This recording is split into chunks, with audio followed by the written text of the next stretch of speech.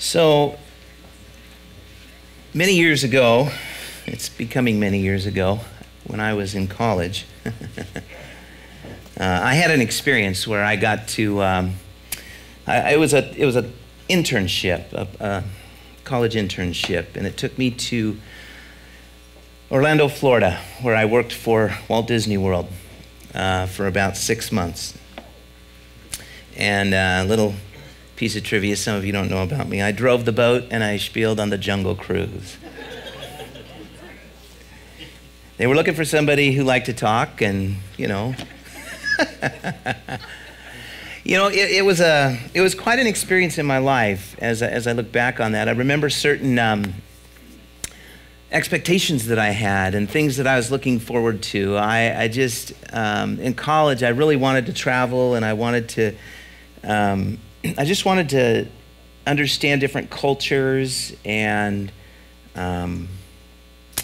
so this really appealed to me, and so I signed up for this program, and I went through this interview process. They hire so many college students per year. They travel around the country and interview on different campuses, and anyway, I went through the whole deal, and as the Lord would have it, I made the cut, and so they hired me, and so off I went to Orlando, and I lived. Part of what appealed to me is the way they pitched this whole thing is you get to live with roommates from all over the world. Well, that to me was the whole reason I wanted to go. And at that time, I was a business major, hadn't made up my mind yet, and so like a lot of college students, I just, well, just, declare business kind of a thing. And it wasn't necessarily what I wanted to do, but it was something, And so, so I went with this excitement to meet all these people from around the world. I was going to live with 5 roommates, all from different countries. And so I show up, and they put us in these condos, these brand new, nice condos. And what you do is they give you a job, and you work in the parks, either at Magic Kingdom or MGM Studios or Epcot Center. And so you go to class in the morning, and you learn about Disney and their whole business model and what makes them successful and all of that sort of thing. And then you go and you work in the parks in these different capacities. And so that was the plan. Well, I get there, and yes, I have 5 roommates. No, they are not from all parts of the world. Every last one of them was from Boston.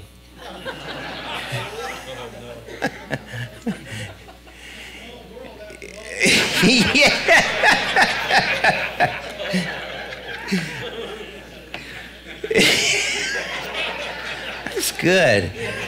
It's a small world. So I'm getting to know these guys, and they all seem nice enough. They're pretty fun-loving guys. But as it would turn out, they ended up to be not so fun to me, because they all just loved to party. See, I was in Florida to get this whole educational experience, this cultural experience. They were in Florida for one reason of their own too, and it was to party and to meet girls and do what college students do in Florida. It's like spring break, and Fort Lauderdale or whatever, the same kind of a scene. And so so I remember praying, Lord, I really want to just be a witness, a good witness to these guys. And so that was what I set out to do. And I did okay for a while. But I started to just get bothered by certain things. It was just so over the top that it just grated on my spirit. Every day I'd come home at night from work, and they'd have a party going on, and they'd be playing quarters, and people are just, falling down drunk, and it just was this funny thing to them. And, I grew up around all that stuff, so I'm not naive about, the ways of the world. It's not like I grew up in a sheltered home or anything like that. So it wasn't that for me that was it wasn't a shocker to me. It was just disappointing. I just had some other things in mind that I wanted to do while I was there.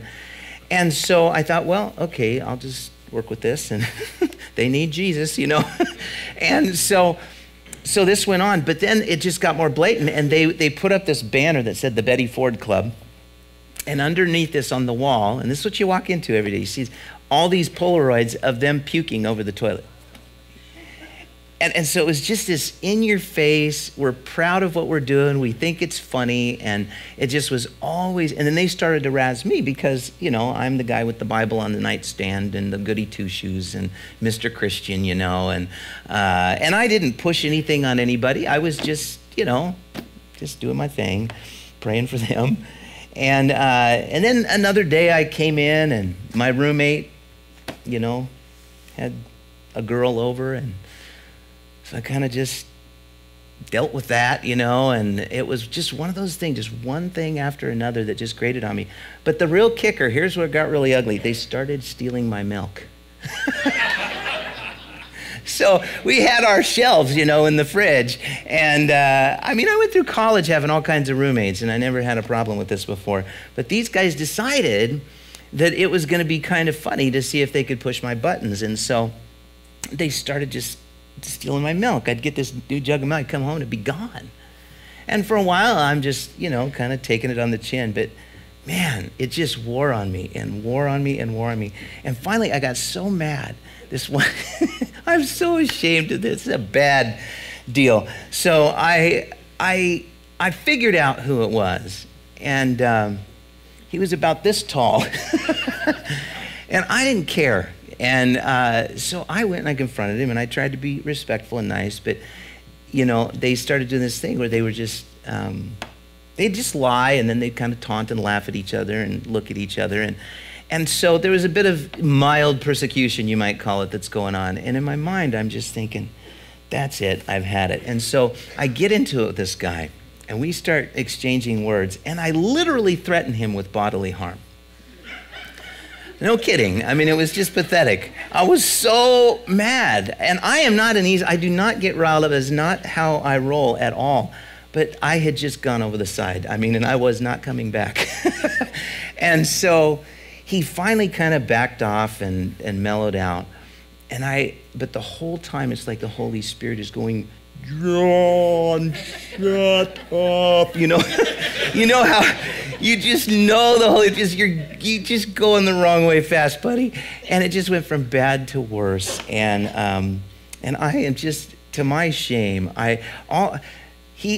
parted away, but I'll never forget the look on his face. It was like he couldn't believe I was actually threatening him.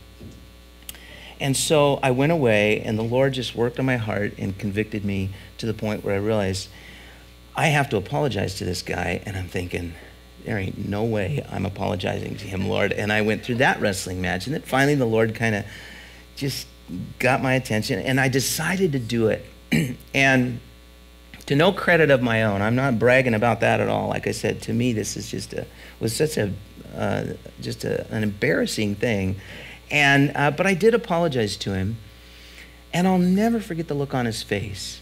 He just looked at me like, yeah, okay, whatever. But it was this look of disappointment. Sort of that, it was like I was reminded of what so often I've said to you, you know, even non-Christians know how Christians should act. And it was like I destroyed my witness. And it was like the Lord let me just kind of deal with that. I was hoping it would end and we'd all live happily ever after. You know, there'd be this reconciliation and then I could get back to witnessing. No. It just kind of, it mellowed out after that. But it was not a victory, I'll tell you that much. It was just one of those things that I went away just feeling like, man, I really blew that. And I couldn't get it back. I mean, the damage was done. And I learned then, as I thought about what we're going to talk about tonight, relationships, a mess worth making, the theme that I want to talk through with you is the idea of agendas. Do you know God has an agenda for your life?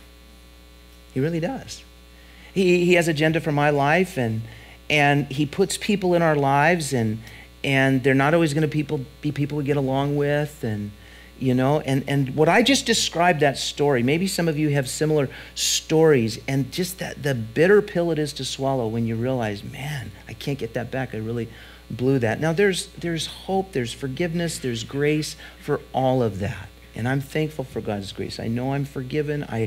But it was one of those tough lessons. It's just, I look back and it's a sober reminder of how quickly I can just go off the rails spiritually. And here's how it happens. When I am writing a different script, when I have a different agenda for my life than God has. There's nothing wrong with the fact that I had a desire for this cultural experience, that I had a desire to redeem the time and get the most out of that whole situation, that I had, there's nothing wrong with those desires. But those desires became sinful demands to the point where that I was willing to destroy my witness in order to get what I wanted. You see? And it came down to something as silly and trivial as milk. Talk about don't cry over spilled milk. I mean, I was doing this in spades. And so Jesus said in Matthew 6:24, he said, no one can serve two masters. Either he will hate the one and love the other, or he'll be devoted to the one and despise the other. Now, in that context, he said you can't serve both God and money, but the principle, you understand, it's not just dealing with stewardship of money. Our whole lives as are a stewardship, right? Everything we have, all the opportunities, all the relationships, all of it is a stewardship from God. And he says, now I want you to manage this well for my glory.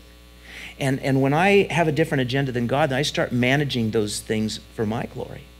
And I just say and do stupid things that I eventually will regret. And that was just, to me, just a stellar example of what not to do as I look back at that story. And like I said, there's grace for it. I mentioned to you before, to me, shame is like an uncomfortable friend. You know, in the sense that God just will remind me of things, not because he's condemning me or he wants me to wallow in the past or any of that. It's just sort of this little reminder that says, John, if it happened once, it can happen again. So when I think about that story and I feel ashamed, it's like the Lord saying, John, you know you're forgiven. That's not the point. And I don't want you to go forward beating yourself up or any of that. But you are capable of doing that same thing anytime. Even after all these years, do you ever surprise yourself after decades of walking with the Lord and in some relationship, someone pushes your buttons or something happens and exposes the idol in your heart? And you end up saying and doing stuff you're just ashamed. You go, Lord, am I back here again? Really, have I not grown at all? And he said, well, yeah, you've grown, but you do still have a sinful nature, and you need me as much today as your Savior and your Redeemer as you ever have. I say, okay, Lord, and it's so humbling to go through that. I'm going to read some statements to you, and I want to see if you can pick out the underlying agenda, okay? Now, these are happy statements. And there's nothing wrong per se with these statements, okay? So I'll make that disclaimer. But just listen to this. Maybe you've said some of these things. I've said all of these things practically. I'm so happy we don't argue like we used to. I just love being with you. I'm enjoying the time I'm spending with my family. I'm so thankful for my friends.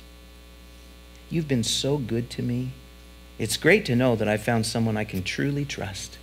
We're such kindred spirits. It's wonderful how our personalities are so complementary. This has been fun. Let's get together again. Before I met you, I was so lonely. It's great we have known each other for so long. We've had so many nice times together. We've had our problems, but we've always been able to work through them. Who wouldn't want to be able to say these things, right, about any of our relationships? It all seems good. But what is the agenda in each of these statements? That's right. It's what the person gets out of the relationship, right? And for all of us as self-centered people, this agenda for personal happiness is very, very seductive, isn't it? Sin always drives us or draws us towards self-interest. It's possible that even in our most generous moments that we are driven by what we get out of them. And Scripture, what Scripture has to say about this is so unique. In fact, there are two themes that I think we see over and over again in the Scripture. Number one, the power of self-interest is still present in the believer. In the believer. We still have this present in us. While the control of sin has been broken, the sin that remains in us still puts up a real fight, doesn't it? And so what this means is while we are here, we cannot fully escape the power and the presence of self-interest. It will remain a reality even in the best relationships. In fact, check this out. The more satisfying the relationship, the less conscious you will be of self-interest. Think about that. The most destructive diseases are the ones that don't show themselves in obvious ways. It's true of spiritual maladies as well. But number two, another theme that dominates in Scripture is that God has a bigger agenda for relationships than we do. The default question all of our lives in every relationship should be, what is God's purpose? What is God's design? What is his reason for creating this? And when we apply those kinds of questions to relationships, we begin to see just how different God's agenda is for our relationships than ours is. We would easily settle for our own definition of personal happiness when God's purpose is so much more. God's purpose is nothing less than conforming us to the image of Christ.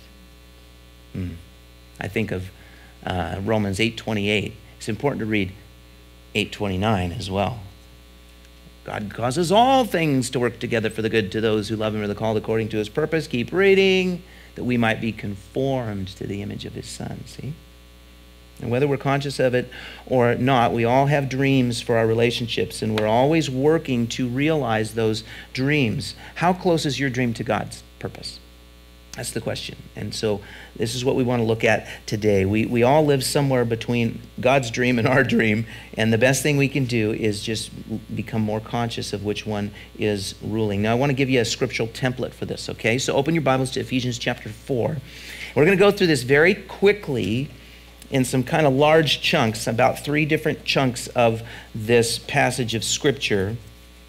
And so it's going to be kind of a roadmap to this bigger agenda that God has. But as you read it, ask yourself what it says about, first of all, the struggle of self-interest, and secondly, God's agenda for our relationships. I think it can be sort of a grid that we use to look at relationships as we move along in our study on the subject. As you consider the passage, think about your relationships. Why do we get angry, for example? Why are we impatient? Why do we fail to be kind and gentle? Why do we hold a grudge or act out of vengeance? Why do we refuse to cooperate or say things that we never should say? Why do we walk away in disgust with one another at times, or lie or seek to manipulate? Why are we envious of others or competitive? Why do we struggle to rejoice at another person's blessings? These kinds of questions. Well, we do all of these things for one reason. We want our way in the way that we've chosen at the time that we deem best. As someone once said, we love us and have a wonderful plan for our lives. All right, we have a dream, and the problem is it's not the Lord's dream. Now, I want you to see this call to unity in Ephesians chapter 4, beginning in verse 1. As a prisoner of the Lord, then, I urge you to live a life worthy of the calling you've received. Be completely humble and gentle. Be patient, bearing with one another in love. Make every effort to keep the unity of the Spirit through the bond of peace. There's one body and one Spirit, just as you were called to one hope when you were called. One Lord, one faith, one baptism, one God and Father of all, who is over all and through all and in all. And what Paul does is he gives us sort of this, he applies. Well, he talks about grace in relationships, and then he comes to 4, and then he basically applies it to relationships. In verse 1, he says, I urge you to live a life worthy of the calling that you've received.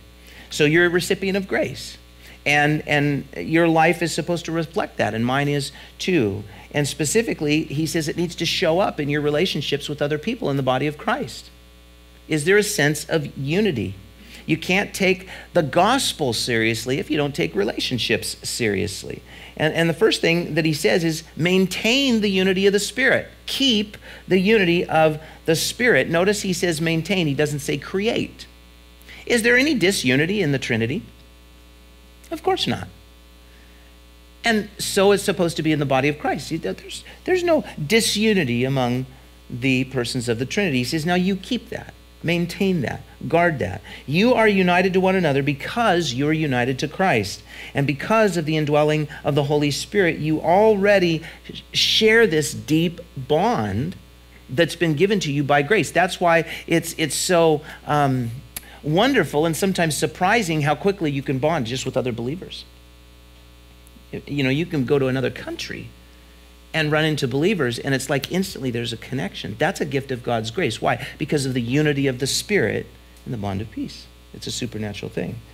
And so these relationships are gifts to be managed with great care, and I'm either being a good steward or a bad steward of these gifts. If I hinder my relationship with other believers in any way, think about your relationship with other believers at Calvary Chapel, in the body of Christ. If you hinder those relationships, you're devaluing those relationships. That's why it is such a dangerous thing and such a hurtful thing to the body of Christ if when you have conflict with other believers, you just go take your toys and play somewhere else. That's it. I'm not going to this church. These people don't care about me, you know. And a lot of Christians go off in a huff, and when they get hurt, like they've expected the church to be somehow, free from sin and sinners.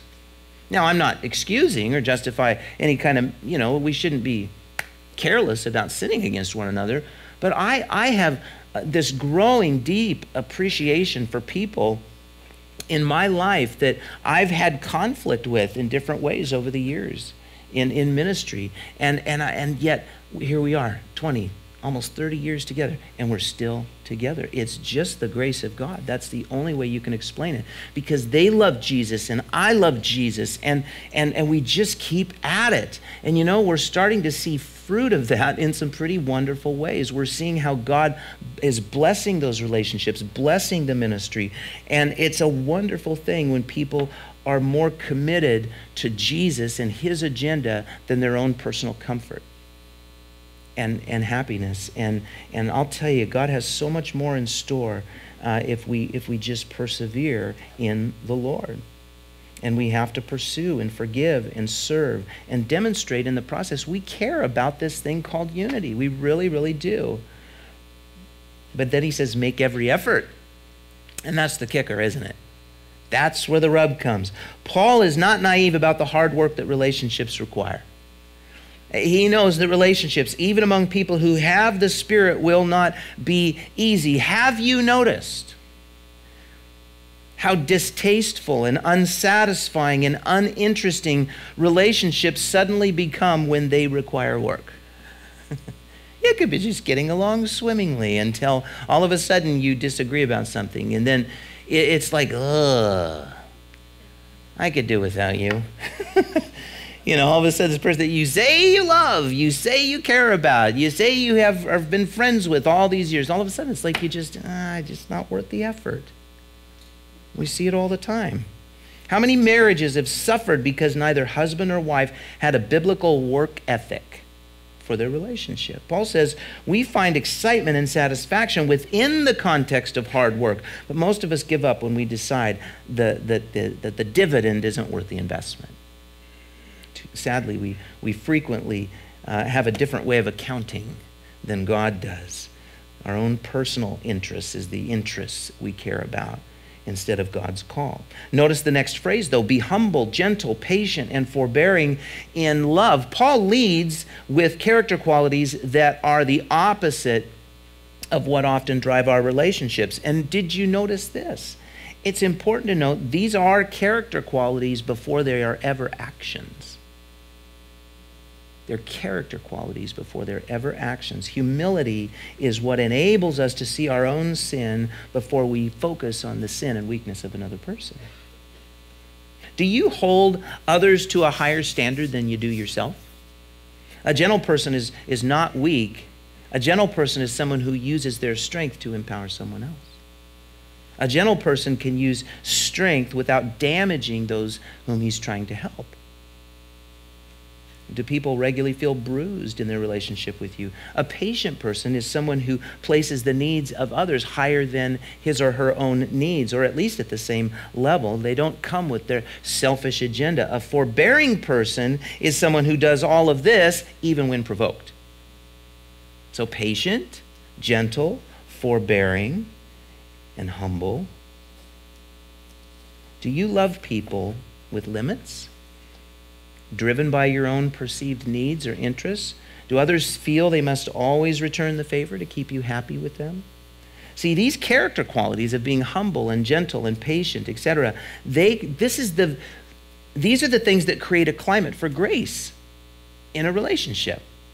These very things. And we may not live aware of this, but we tend to operate with a set of rules, unspoken rules, that we expect other people in our lives to abide by. And I'm watching to make sure you follow my rules. It's such a contradiction, though, of the gospel. It prevents the glory and the worth of God's grace from showing itself in your relationships. And this is the opposite of what Paul says should be true of those who've received grace.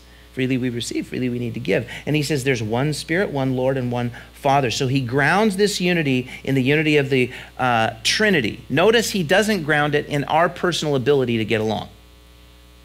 It doesn't depend on our compatibility or our ability at all. Amazing. Jesus humbled himself. The Father gently and patiently works out our salvation. The Holy Spirit forbears and abides with us even in the face of our sin, convicting and correcting us, but never condemning us. And see, the Father, the Son, and the Spirit were torn apart. Why? So that we could be united. It's an amazing thing to think about. And this kind of relational integrity is a high calling, but the God who has commanded us to live this way also gives us everything we need to fulfill it. And these relationships, though, we have to be all in and say, you know what, this is a priority. Now I want to talk about the appreciation next in the next section of diversity. There's this call of unity in the first part, but then in the next part, I'm going to read through that section. It's kind of long, but just hang with me. It says, but to each one of us, verse 7, grace has been given as Christ apportioned it. This is why it says, when he ascended on high, he led captives in his train and gave gifts to men. What does he ascended mean, except that he also descended to the lower earthly regions? He who descends is the very one who ascended higher than all the heavens in order to fill the whole universe. It was he who gave some to be apostles, some to be prophets, some to be evangelists, some to be pastors and teachers, to prepare God's people for works of service, so that, listen, the body of Christ may be built up until we all reach unity in the faith and in the knowledge of the Son of God, and here it is, become mature, attaining to the whole measure of the fullness of Christ. Then we will no longer be infants, tossed back and forth by waves and blown here and there by every wind of teaching and by cunningness and craftiness of men and their deceitful scheming. Instead, here we go, speaking the truth in love, we will in all things grow up into him who is the head, that is Christ. From him, the whole body, joined and held together by every supporting ligament, grows and builds itself up in love as each part does its work. And so because it is grounded in the Trinity, our unity also allows us to celebrate diversity. There's unity in diversity and vice versa. And all of this is what makes possible our growth in grace. So diversity from God's point of view is not an obstacle. The fact that everybody's so different from me. Men are so different from women.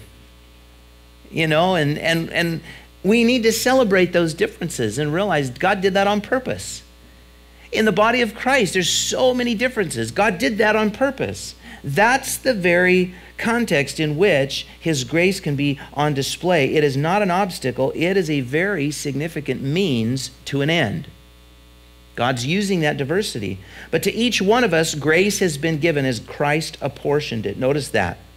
And so all these differences that exist among us, we have different gifts, we serve in different capacities in the body of Christ, and we're at various levels of maturity, and all of it is there by God's apportionment, his sovereign apportionment. And he chooses to surround us with people who are different because he knows that it will promote his purpose. And yet so often, the minute we face that kind of stuff, we get all upset about it, perplexed by it, and we tend to push away. God says, no, don't do that. You want to draw closer. Draw closer to people. Don't run and push away from people. Draw closer.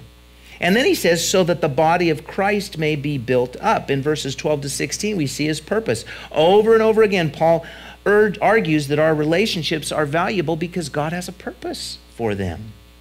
Whenever we try to give our relationships purpose, we become impatient. See, that's what I was doing in Florida. I was trying to give those relationships purpose, wasn't I? I said, well, here's what I'm going to do. And I had good intentions. I did. They were noble intentions. It's just God had a different agenda. He wanted to use those things to just reveal something in me that I like to think I love people who are different than me. I like to think I love lost people who don't know Jesus and simply live like they don't know Jesus. Rather than having compassion, I was a big fat jerk. I just totally lost it. Why? Because I was trying to give those relationships a purpose that God didn't have at that time. At least not in that way. He was exposing me, and he says, you know, John, you're going to need to learn how to love people that are hard to love. And it's easy to love people. Jesus said, hey, you've heard that it's been said to love. He says, I say to you, love even your enemies. It's easy to love people who love you.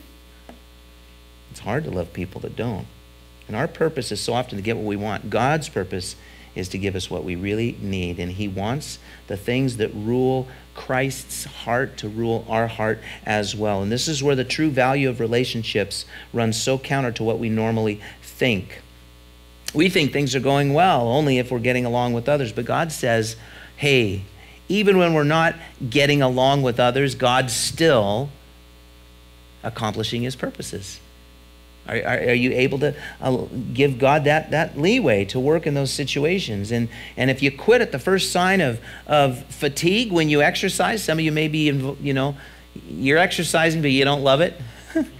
But you know that there's a purpose in it. And if you quit just because you get tired or it gets hard, then you miss the chance to become more fit, to become stronger. And if this is true of our physical bodies, how much more in the body of Christ? How much more in our spiritual lives? And God has designed, listen, God has designed our relationships to function in a twofold way. On one hand, they diagnose our heart problem, and at the same time, those relationships are part of God's cure. He actually uses those people in your life to bring about the change of heart that God wants to see.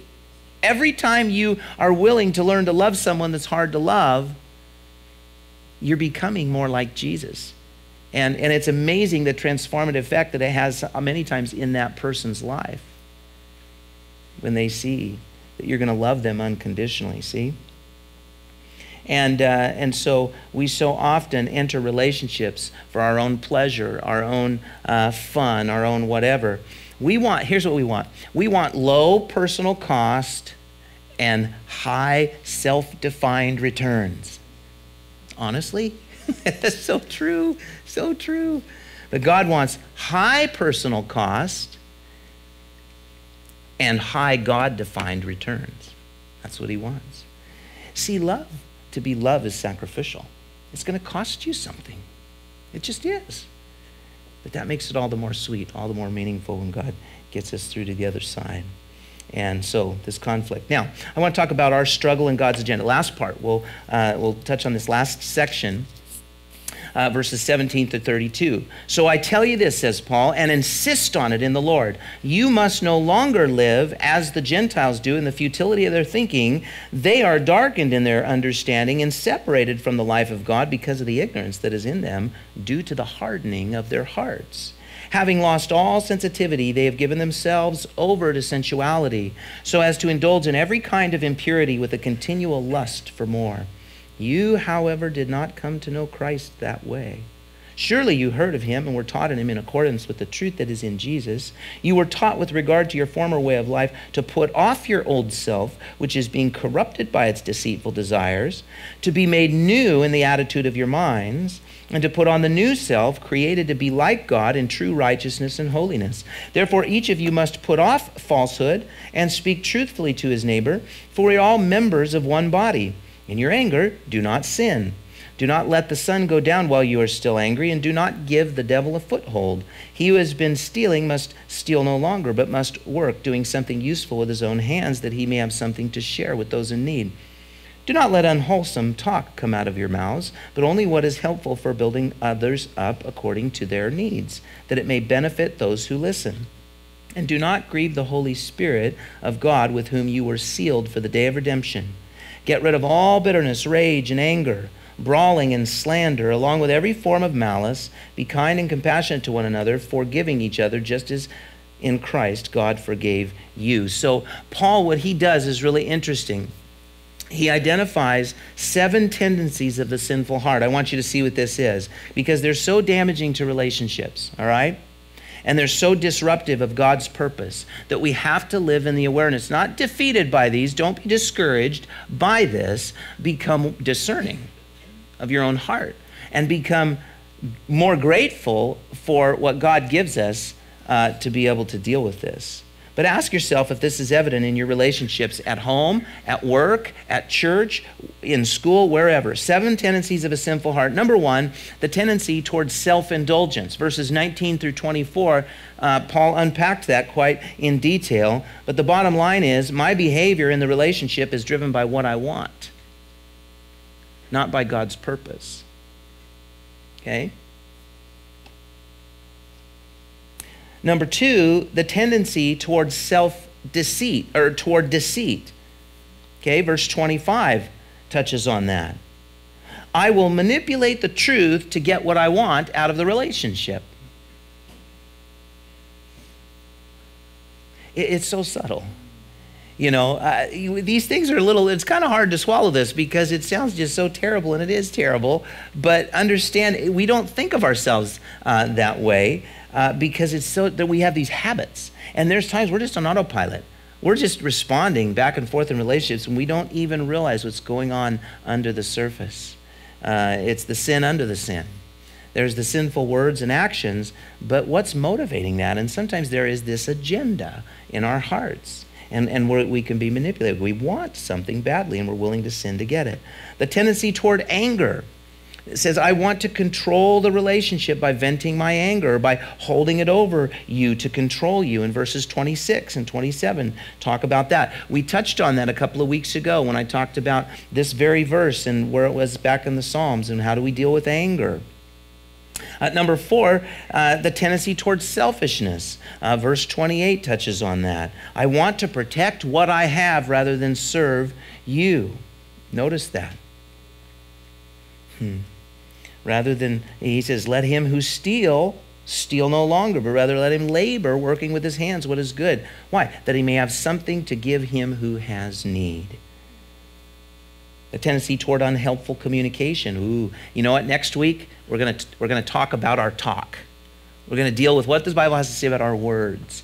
What's the grace God gives for us to have words that are good for one another and something that are glorifying to Him. But the tendency toward unhelpful communication, rather than use my speech to make you feel better or put you in a better position, I speak to make myself feel better and ensure that I'm kind of in the top spot. I hope my wife's not here. She might jump up at this point and say, I got a story. Anyway, the tendency toward division, verse 31, I give in to temptation to view you. Listen, we view each other as the adversary. I see you as the enemy rather than seeing the enemy behind you. And we're companions in this struggle. Do you see other people that you're struggling with as a companion in the relationship? By God's grace, particularly another believer, you're actually companions. You're on the same team. But do you see yourself that way, or do you see them as your adversary? The tendency toward an unforgiving spirit is the last one, verse 32. And so often we want to see people get what we think they deserve, make others pay for their wrongs, And we're all tempted in these ways. We're not immune as believers. But the amazing part of this passage is it also shows how God gives grace for every single one of those areas. That's why we need to move toward others, not run away from them. For example, in verses 20 to 24, how much wiser is God's plan for us than our plan for ourselves? Verse 20, but you have not so learned Christ, if indeed you've heard him and have been taught by him, as the truth is in Jesus. Put off concerning the former conduct the old man which grows corrupt according to deceitful lust, and be renewed in the spirit of your mind, and put on the new man which was created according to God in true righteousness and holiness. Do you know one of the main ways we do that is what we're doing right now? We're being equipped in the Word of God. Why? Because it renews our minds, it changes our hearts, it equips us for next time we have that hard conversation. All of these things, that's God's grace. If you're not equipped with the Word of God and with the Spirit of God, then you're just a sitting duck. You lose that spiritual battle every time. You don't know what to say or what to do. How much wiser is God's plan than ours? And then the life-changing power of truthfulness. I love that. The healing benefit of gentleness and patience and love. How many of you have been on the receiving end of someone else's gentleness and patience and love? Is it not true that that has a healing influence in your life? It may have even been somebody you couldn't stand them before. I mean, you were really struggling with them, but they took the higher road. They trusted the Lord. They were good and kind and loving, and all of a sudden it's very disarming, isn't it? It's hard to go through life just so, riled up and upset and angry when people are so good to you. And that's what we want more of in the body of Christ. The joy of serving the needs of someone else. The value of loving and wholesome communication. Can't wait to talk about that next week. It's such an encouragement to see how are we supposed to talk? How is it that we can change in those areas of our life? All of us fail in the area of words. I know that I sure do. I'm so thankful for God's word. Do you know the Bible says that it's out of the abundance of the heart that the mouth speaks? And God does this work in our heart through his word that all of a sudden we start speaking in different ways. The beauty of unity, verse 31. The freedom of practicing forgiveness. How important that is. Do you know, it's interesting, the word that's used here for forgive in verse 32, it's different than most other places in the New Testament where it uses that English word forgive. In this place, if you're to do a word study, you would find that the root word of our English word forgive here is the same Greek root word for the word grace. So when he says be kind to one another, forgiving, it's like gracing one another, even as God in Christ has had grace toward you. So Paul attaches grace to this concept of forgiveness. In other words, you don't wait till someone deserves it before you give it. A truth bomb just went off in some of your heads, I can see. And that happened to me when I learned that. I'll never forget the day that I learned that. I was withholding forgiveness from my sweet bride. I don't even remember what it was. It was probably something stupid and trivial, but I was pretty ticked off, and I was just waiting. Lord, when she comes and apologizes to me, I'll give it to her. I'll give her grace. And the Lord said, you sad, strange little man, come here for a minute. And he took me to his word, and he explained to me yet again, you don't understand, John. It's not how grace works. And it just set me free. And so,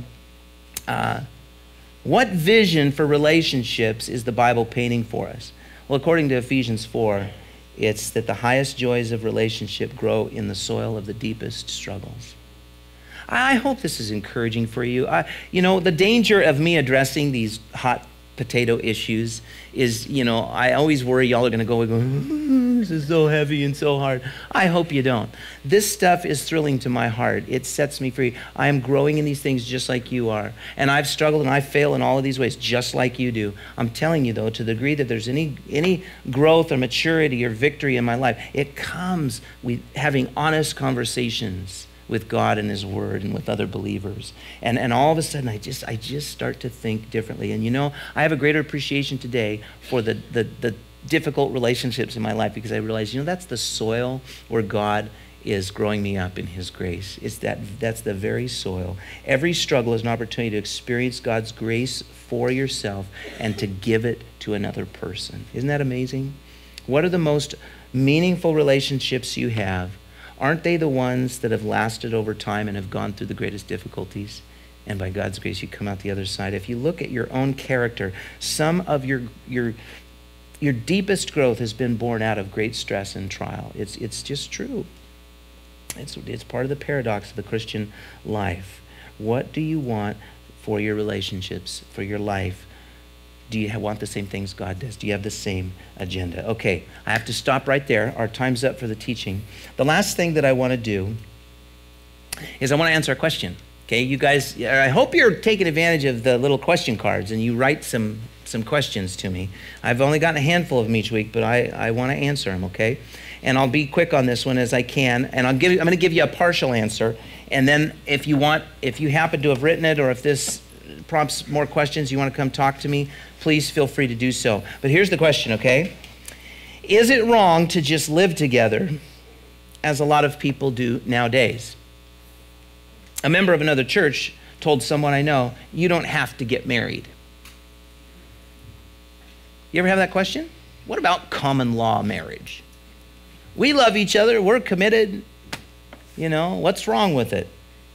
Well, the question, so this is a many-folded question, but I'll make it simple. They said, what does the word say about this important matter? If some couples live together, what is the pastor's responsibility to advise them correctly? If they don't comply, should they be excommunicated from the church? Those are good questions. Okay, I'm going to go through it real quick. First of all, I want you to know, when you think of a wedding, or of a marriage, I think of the wedding at Cana of Galilee, where Jesus was. You know what that story is? It's not what that story is about per se, but the fact that that story's in the Bible tells me something important that I think pertains to this question. Even Jesus acknowledged the societal norm at that day, which was legal marriage. And he affirmed it. And it's a public commitment. And it's a covenant with God, with one another, with families. And it was something that was just part of culture at that time. We don't know exactly when, certain things came into human culture, but the Bible just acknowledges that it did. And so, these public legal ceremonies, that was the context also in which Jesus taught on divorce. It's the context in which he addressed sexual immorality. It was assumed in those teachings that you are legally bound. You are spiritually and physically and emotionally bound up in this commitment. And so it was in that context that he said, now, so to divorce legally is wrong. To be just shacking up and sleeping together is wrong. You don't do that. And so there's these binding aspects to it legally and community-wise and spiritually, and it's why we make vows. I mean, the reason we make vows, for example, is because it's assumed that there's going to be times in your life when you're going to want to throw in the towel. For better or for worse, in sickness and health, for richer or for poor, all these things. Isn't the underlying assumption that there's going to be times where the going is tough and you're going to want to just kind of look for greener grass? And there's something about this legal, public, binding commitment that sets the stage for a commitment that is essential if that marriage is going to be a picture of God's love. Because you know what? You're hard to love. And God doesn't walk away from you. You're hard to forgive. You're hard to serve, and I am too. And yet God did all of those things for us, didn't he? And he says, and marriage is a picture of my love, my commitment, my covenant, my grace, all of these things, you see? And I think usually when someone asks that question, and I absolutely have compassion for this, I have yet to meet even a single person who's asked that question who isn't asking it from a place of deep pain and sorrow and disappointment. They're asking it because there's been some life experience that has left them disillusioned with marriage. And they're trying to just kind of find a way around all the yucky stuff, and I just want the good stuff. And I understand that. I mean, who doesn't? But they're not looking at it from God's point of view. They're looking at it from their circumstances, from their own pain, their own experiences, their own feelings and thoughts about it. And they're trying to make sense of it. And there's a certain logic to it. There's a certain reasonableness to it when you only look at it from your point of view. What I'm saying to you, though, as Christians, we're to train ourselves to see things from God's point of view. And there's a purpose for marriage that has nothing to do with all the stuff that you bring attached to marriage. It's a picture of something eternal. It's a picture of Jesus and his holiness and his love and all of these kinds of things. And so, now, how do I answer this as a pastor? Well, I think I try to approach people humbly. I want to approach them honestly. There's a lot of things I have to talk with people about that, you know, if they only knew how much I'm shaking in my boots to say certain things, because I know it's not going to be popular. And I know they're not, you know, I try to say it in a way that's not offensive, but sometimes God's word just offends because people don't want to hear it. But it doesn't mean we shrink back from speaking the truth. We speak the truth in love. I really try to discern what's driving the question. And you should too, when you're talking to friends or family members or people about this. Try to get under like what's really behind this question. Because usually there's a lot of pain there, and they do need understanding. They need compassion. They need prayer. They need tenderness and stuff. But that doesn't mean you compromise the Word of God. We always speak the truth, but we do it in love. And then the question, if they don't comply, should they be excommunicated? Well, again, if after all of this conversation and I've laid out the biblical case and we've talked through what's really going on in their hearts, if that person just simply puts their foot down and says, well, I don't want to believe all of that and I don't care, well, that's just your opinion. Well, it's not just my opinion, it's what God's word says. And if they don't want to do that, and this is true on any issue, not just this issue, then my ministry there is done. Say, well, what if they leave and you don't have a chance to minister to them? Well, I just did. My ministry is to be faithful to God and his word and to love people well and speak the truth, and that's your ministry too. And if in the process people don't want to hear it, and that's going to happen sometimes. Sometimes people, you know, they just, okay, I'll go somewhere else. And you know what? They'll be able to find another church that will turn the blind eye. They'll be able to find another church, sadly, where sin is swept under the rug. All in the name of mercy and grace and tolerance. But you've got to remember, the church and marriage is a holy thing to God. And we don't never want to make a mockery of that. We need to be very tender-hearted toward hurting people, but we're not doing people any favors, in my opinion, if we just kind of sweep sin under the rug. Remember, Jesus didn't do that. He died for it. That's far from sweeping it under the rug. And he understands people's pain. And so if someone, the other thing is I want to know, are they a professing Christian? Now, if somebody's coming to church and they're doing that, hey, I want unbelievers to come to church and hear the gospel and hear the word of God and listen in on the Christian conversation, because at some point they're going to have opportunity to respond to the gospel. If they're not a professing Christian yet, then I would continue to keep that door open for ministry and ask them to keep coming and keep asking questions. Let's keep talking about this. But if they're saying, I'm a Christian, I just don't agree with that, and we're going to keep doing it, then I would have to, it's like with any other unrepentant lifestyle of sin, I'd have to say, well, you know what, we love you, I'm going to pray for you, and just entrust you to the Lord, but, you know, I can't knowingly allow that. Because it stumbles other people. And Paul was pretty straightforward about that in Corinthians 5. He says, a little leaven leavens the whole lump. And he said, you want to always be seeking reconciliation with people, but not to the exclusion of this unity and this purity of his church. Does that make sense? So that's how I would respond to that. Let me read you just a really quick excerpt of an excellent book. If you've never read Tim Keller's book, The Meaning of Marriage, listen to this. This is really good. And this is just one aspect of the question, but I think it's worth reading. He says, I remember some years ago watching a television drama in which a man and a woman who were living together were having an argument over whether to get married. He wanted to go ahead and do it, but she did not. At one point, she blew up and said, "Why do we need a piece of paper in order to love one another? I don't need a piece of paper to love you. It only complicates things." That statement stuck with me because as a pastor in New York City, I've heard essentially the same thing from younger adults for years. When the woman said, "I don't need a piece of paper to love you," she was using a very specific definition of love. She was assuming that love is, in its essence, a particular kind of feeling. She was saying, "I feel romantic passion for you," and a piece of paper doesn't enhance that at all. In fact, it may hurt it. She was measuring love mainly by how emotionally desirous she was for his affection. And she was right that the marital legal piece of paper would do nothing, little or nothing directly to add to the feeling. But when the Bible speaks of love, it measures it primarily not by how much you want to receive, but by how much you are willing to give of yourself to someone. How much are you willing to lose for the sake of this person? How much of your freedom are you willing to forsake?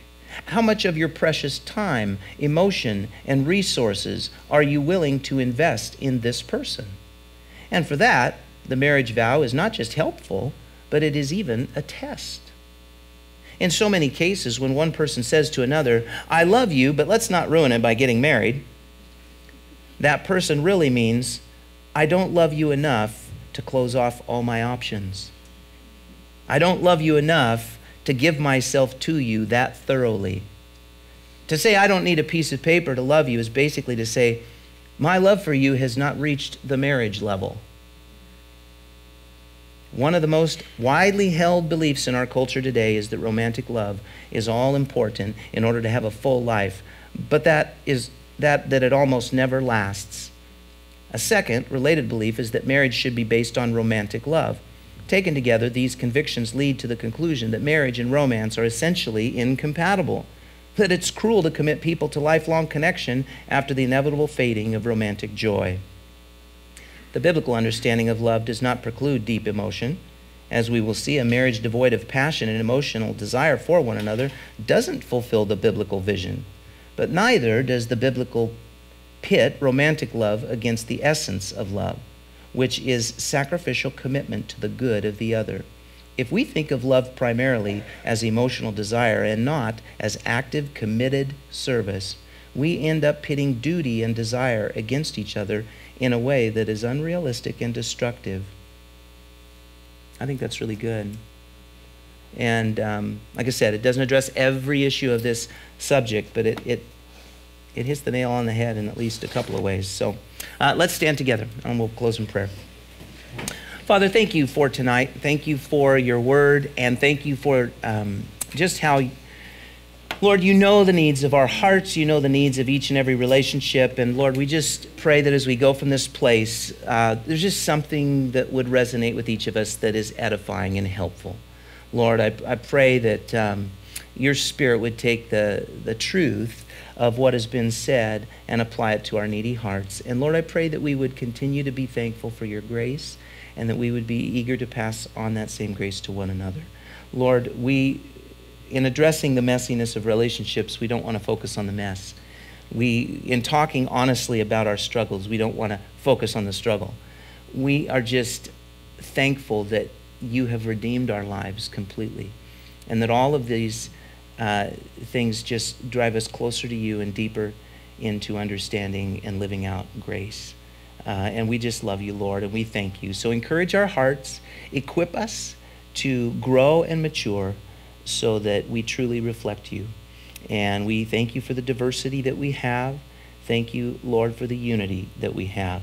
We ask by your grace that we would also have the same agenda that you do. And it's in Jesus' name we pray. Amen.